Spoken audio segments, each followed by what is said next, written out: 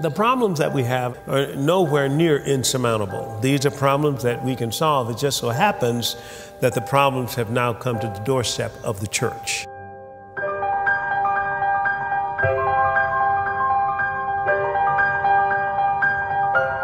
The church can move into places that are absolutely devastated and ruined and actually turn them into the Garden of Eden.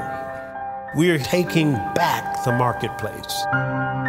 We are here to bring economic revival to Detroit.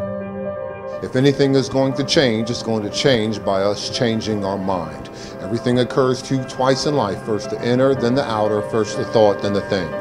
And not only is Bill Winston changing minds, but he's changing hearts. We're thankful to God that God has given us this opportunity to change lives, to change families, to change generations. People are going to receive jobs, people are going to receive opportunities, resources that they never thought possible, and their lives are going to be changed forevermore. And they're going to understand that they too are empowered by the blessing. No matter how big, no matter how radical your dreams are, they're absolutely possible. Here's why poor people are poor. We never got the memo.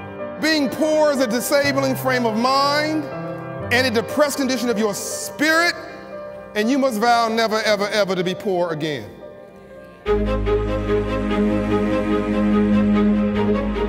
Lives are being changed even as we speak.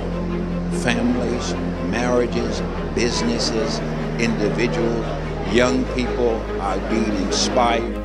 Well, it's huge. I mean, this is exactly what Detroit needs. That's a huge impact for the city of Detroit. It allows people to come out here and provide for their children.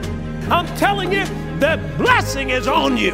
Come back to trusting in God with all your heart. Lean not to your own understanding and all your ways. Come on, acknowledge Him and He'll direct your path. You will get to your wealthy place.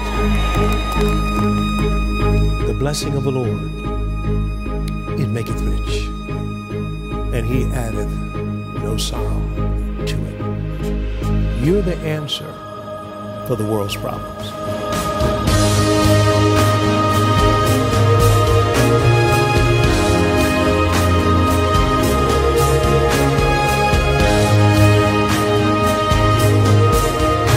My heart is just leaping for joy because change is coming.